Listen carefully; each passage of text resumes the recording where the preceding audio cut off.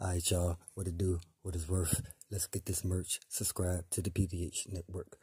Alright, y'all see the thumbnail, y'all read the title, man. It's based on Will Key Glock. It's based on the sustainability of P.R.E. And what I mean by sustainability is that, well, the P.R.E. team continue the push of what Young Dolph created and started. You know what I'm saying? Because it's kind of hard, for them to be under him and something so abrupt like this happen, and for them to like instantly pick up from where he left off. You know what I'm saying? Because it was like, rest in peace, Young Dolph. This was a very abrupt death. You know what I'm saying? And it shocked the whole city of Memphis. You know what I'm saying? Especially again. Condolences to the family. My condolences to the family and the whole P.R.E. team. You know what I'm saying? Everybody connected to that man in the most righteous way. But on the flip side, there's the other side. But I'm going to keep going on the sustainability of P.R.E. And this is saying if Key Glock is able to hold the torch.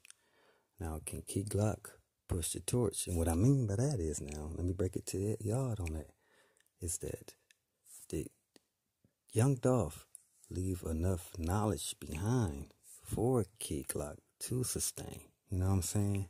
Now, again, Key Glock doesn't have ownership of P.R.E. So he really can't push what he want to push, how he want to do what he want to do anyway. So I'm thinking even though he just put some out, him and Moochie Grape, they just put some out, it's hot out there, shout out to them guys, shout out to P.R.E. and again, rest in peace, Young Dolph. But again, I don't think Key Glock, again, he doesn't have enough control of the music label and how the music is distributed, you know what I'm saying? So based on that, based on that, Young Dolph had a certain pattern how he put out music, you know what I'm saying? So I'm saying, based on that, with that in mind, did Key Glock pick up enough information, you know what I'm saying, from Young Dolph before his untimely demise, you know what I'm saying, and really hone in on how to sustain being in the music game, you know what I'm saying, and not just being a guy just completely dealing with, the rap industry, did he hone him in on, different aspects of, how to get the money and, put it in different outlets to benefit you and the family? I'm pretty sure he did. But again, at the same time, we know that Key Glock is a little younger, so it's probably some things he hasn't picked up on yet, because like I said, I told you guys, it's 8 legs to a spider. And Key Glock, he may been in there long enough to really learn the functionalities of just 2 or 3 of the legs, but you still have 5 more legs that you're dealing with, and it's a lot that goes into them 5 other legs individually when you get to them, you know what I'm saying? And I don't think he got to that aspect of the game yet, or was really taught that aspect of the game to sustain the P.R.E. legacy, because that's what it's really dealing with, and that's what the fans really want. You know what I'm saying? We understand that they're in a time of grieving. They got to get through what they getting through, and they trying to they still putting out music again. That's hot. But at the same time, just like Nipsey Hussle, I don't want to keep saying his name attached to it, but like I keep telling y'all, man, these 2 cases to me, they similar. They just a lot that's behind the scene that makes it similar to me. You know what I'm saying? Again, dealing with the connection that they both had in their communities and within both cities. And we talking about Memphis from Young Dolph, R.P. Young Dolph, when we talking about, L.A. Crenshaw District area, Nipsey Hussle, R.P. Nipsey. So again, similar when Nipsey left, it was a trickle effect that constantly caused everything else to slowly not fall apart in everybody's eyes, but it's not wholly connected. Like when that person that was there, that person is the glue, you know what I'm saying, to the whole web.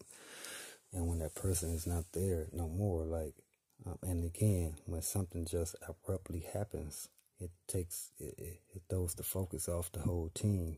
So at the same, when it takes the focus off the team, business still got to be done. Bills still got to be paid. Contracts still got to be signed. Deadlines still got to be met. You know what I'm saying? But what happens is people get caught into doing their own thing. And, you know what I'm saying? To me, that's what happened. You know, I don't really want to say on the Nipsey side, but from the fans' point of view, that is kind of what happened. And we really don't want the same thing to happen on Young Dolph's side. Rest in peace, Young Dolph. But it may end up happening because that's just the way we're seeing how, like they say, the cookies crumble. And not to be laughing, this is not a laughing matter at all. You know what I'm saying? Because again, it's very disturbing to the family, again, the city of Memphis, all the people that, you know, that he looked out for, and the people that literally had like genuine love for these people, you know, genuine love for Young Dolph, you know what I'm saying? So what I'm saying is, from a person who enjoyed, like, listen to the music, and, you know what I'm saying, did Young Dolph, again, leave enough wisdom and knowledge behind for these guys to pick up a little wisdom and understanding on how the game is ran, you know? Because again, if not, you know, like they say, the game is crucial. You know, them guys in them suits, man, they a little more crucial than the guys that you hang with in the streets, man. You know what I'm saying? And I think a lot of people know that. A lot of guys, I believe, in the streets know that, and they kind of get intimidated by that factor. You know what I'm saying? But again, as a person, again, who is a fan of the P.R.E. squad, you know what I'm saying? Again, I enjoy their music, you know what I'm saying, for many years now. Will Key Glock, you know, does he have enough, you know, that in him, you know, or that leadership in him, you know what I'm saying, to push the P.R.E. team in the direction they need to go? Because, you know, like they say, you know, it's left up to him. But that's the thing about it.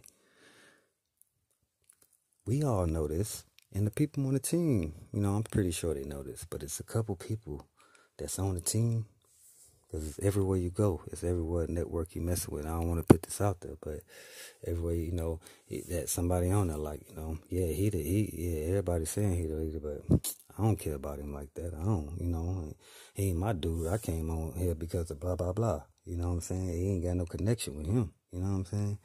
I could do my own thing. Like, hey, Young Dolph to put me out there enough, I could do my own thing. And some people may feel that way. And again, we know sometimes this happens because that's the way the game is. You know, you got people, again, want to create their own chessboard. They want to get out and network how they want to do based on what was established by Young Dolph. You know what I'm saying? And again, the man was very connected and respected within Memphis.